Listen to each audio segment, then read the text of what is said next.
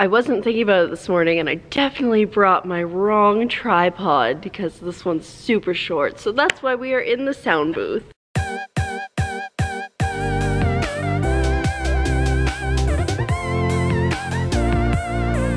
Good morning, super cool party people, and welcome back to the theater for day 5. Itchy nose. It is cold and it is dry out there.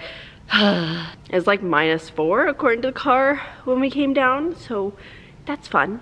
That's so fun. There was like also like an Arctic outflow warning, which is basically like gusts of wind that can get up to -20. Who does that? So, you know, we're making it through, we're surviving. Remembered all my winter gear again today, so that is fantastic. I think it's gonna be a bit of a longer day today, but we shall see. And then it's D&D tonight. Oh no, I still need to edit that video that I filmed on Monday to be ahead of the game. I knew this was gonna happen. It tends to happen. I forget about things. So that's probably gonna be something I either need to squeeze in before D&D, like after work and before D&D if I have time, or after D&D and before sleep, which will suck because I work again tomorrow. All right, well, I'm rambling a bit here now, I feel, so I'm gonna go have my breakfast drink and then get to work, because the faster I get to work, the faster I get to leave. Okay, so I just got home from work now. Yeah, it's like 3. Couldn't do a few things because I couldn't find the key to get into the one of the rooms that I needed to, so you know what, whatever, I just texted someone and was like, if you can find this key, can you leave it somewhere for me for tomorrow? So that's fun. Yes, I'm wearing the same shirt I wore yesterday. That's cool. Am I taking my pants off right now? I am. Nudity. Anyway, I'm gonna change into more comfy clothes. It's super cold out there, but it's sunny and bright. Jessica texted me and said, we're not leaving the house today. There's so much snow. So I'm at least grateful for that. I will take cold over snow and cold any day. But I'm gonna change now and then see what there is to be done. All right, so D&D is over now. It is 11 o'clock. I'm feeling a little tired, not like insanely crazily tired, are those words, but a little bit tired. I'm not gonna get any book editing done today, which is fine. I'm way ahead of schedule.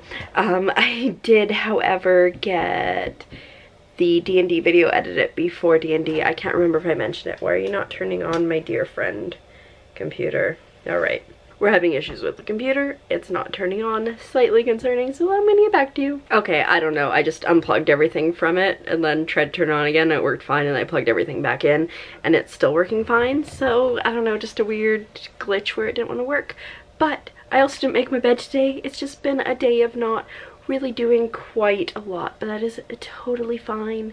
Tomorrow is another day, but I'm going to get some stuff done here and then derp, and then we'll see where the night takes us. Probably not far, because like I said, it's pretty much 11. Alrighty, so I took the time to write a blog post, which I didn't think I was going to, so good job me. At least that's something I can check off the list. It was like about how killing characters in stories is okay, and I don't think that any character should be off limit. I don't care if it's the main character. If you want to kill them, you should be able to kill them.